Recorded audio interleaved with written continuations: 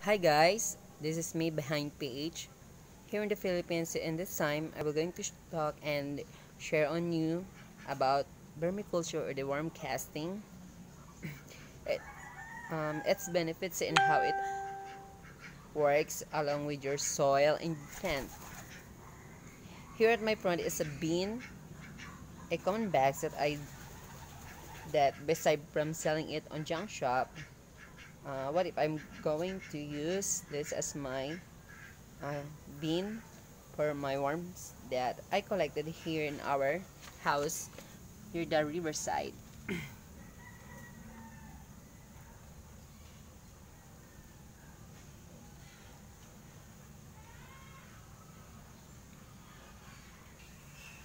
About about 1 year ago now when I started this type of project, a vermiculture. This project was started when I found that some tiny pops or casts in the surface of dense soil. It looked like a poop of cast of cricket. You know guys, the worm cast or the cast from worm is really look like a poops or the cast of crickets, a smaller, tiny, small soil that is color in that's black or brown. And that will start to flash back in my mind, and I remember the time when we got a tour somewhere here in our area when I was college, maybe first year college, and it's about a year ago now.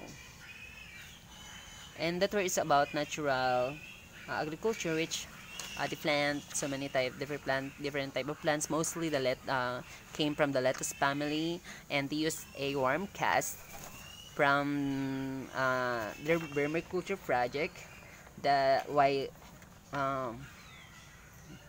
by using a ENC or the African night crawler or the hybridally something. I don't remember the exact scientific name of that kind of worm.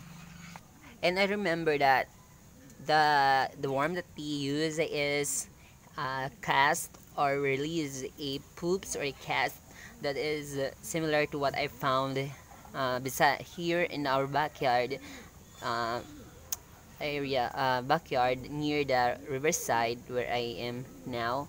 I'm going to show you the riverside. Maybe yes. Okay, so here is the riverside at our front yard. As you can see, it is color green, and look, I feel nature here at the front yard. I really love the present of air here, and the moisture and the cool the warm no it's like cool water or cool evaporation of water.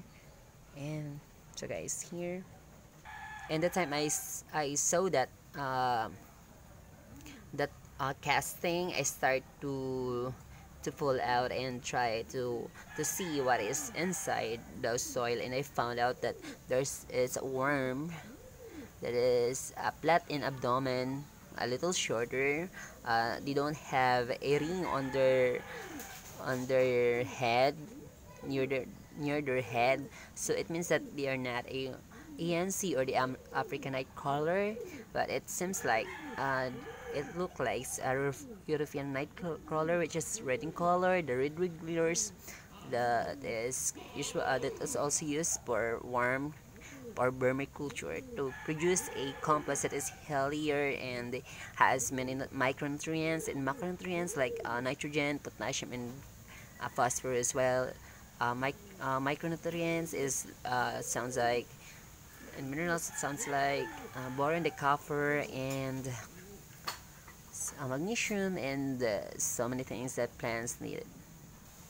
And I've done so many trials after this project being become successful. And guys, when you are starting in worm casting, it's really difficult to find out what types of colony or type of soil that worms like, what type of of organic plants or organic matter you should add to your worms, so they don't trying to get out from their beans. And also the place uh, where you should put your bean, that is has a, a climate, a temperature that is enough, or what your worms really like. The important for me of this type and size of bean is that, as you can see here, okay, it is a handable bean, where you can remove it when you need it. So it's as important of this type of bean, of this size of bean. It's not just big, and is enough to hold 100 worms, maybe 100 worms. It's depending on you, on what idea you want to go with, or the number of worm do you want to put on that bean. So guys, so it is handable and removable in case of needed, uh, if you want to relocate it. An example is what happened last time during rainy season here in the Philippines. We hit by high tide, where I lost my bean that is more bigger than this. A look like a plastic ball that is really big, and I'm trying to save, but I can't. Water hit the bean and I lost it, because the water is about, the height of water is about uh, 1 meter, or just like exactly, but it looks like one meter height. And the time that my my bean is, I let it down, because it's really difficult to pull out from the water. I'm trying to save, because it composed of many worms and casts, and it's a sad story, and I learned from that. I'm trying to pull it out, the bean that I lost from the water lag, but I can't do that. I don't have enough strong to hold that type of bean. So now we're going to pull out and show you what is inside this bean. Here, oh, the important of this is, it can be cold, and by that, guys, worms like uh, so many type of setup. You can do different type of setup for your worm bean. For me, I love to put this because, as you can see here, there is some line here. It means that the worms go out go outside from this bean, go in the upper part, or in the surface of this sand, of this mass of soil at night, and the cast their poops the surface. So as you can see, I really love to a setup that has any papers, moist paper on the surface, where they hide during the night and send out their poops or their casts. That is the natural characteristic of worms. The cast in the surface of, of the vein, or in the soil, not in the lower, or in the deeper part of the spin.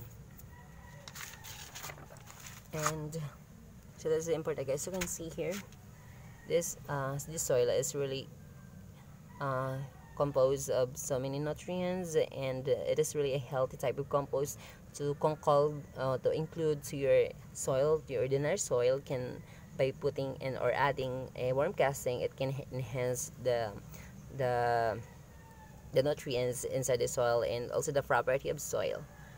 Me, I really like most of my plants is getting their nutrients through worm casting, which is really effective way to grow plants.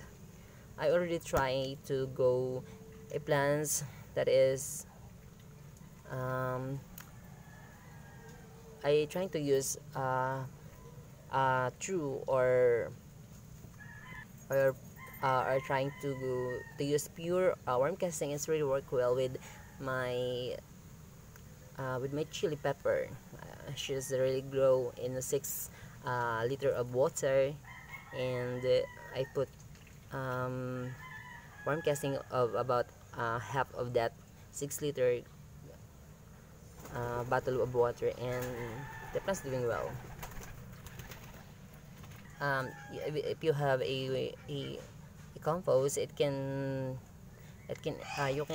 enhance that compost by trying to raise worm or doing your vermiculture project, because worm cast is uh, according to many study is more dense or content of nutrients that it is multiplying inside the stomach of the worm by bacteria.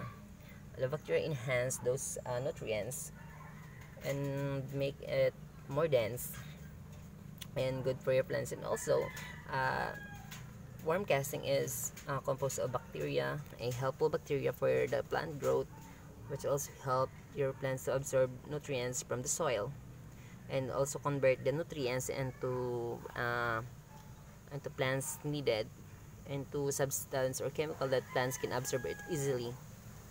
Along the process which your compost, or you have a compost, or what type of foods you given to your worms, the time that uh, it go through inside the worm stomach and process, after that it will enhance by the bacteria present on the worm stomach. The nutrient, the nitrogen, phosphorus present or the worms, and potassium was multiplied during the process. Minerals and micronutrients was added like magnesium, guys. This what I'm talking about, the copper, boron, calcium, manganese, and so many more according to the different studies, guys. I already read different type of studies and how worm casting works with your soil. So so that's all, guys. So that's now just try to grow your, if you have some problem with your soil trying to grow trying to grow worm or make your own bean, or to have a worm casting, try vermiculture, because this is really important in every agriculture purposes. It enhance your soil, guys. Can you just imagine the time that you put so much chemical nutrients, nutrients or inorganic fertilizer to your plants? It can burn your plants, uh, but so much but putting worm in numbers or in a mass uh, can't burn or toxic your plants, and also enhance your soil, guys. So guys, thanks for watching. Bye bye. So before that, just please subscribe, share, and leave some comments for me, guys. Thanks, and share your story about worm casting or vermiculture. Thanks for watching, guys. Bye.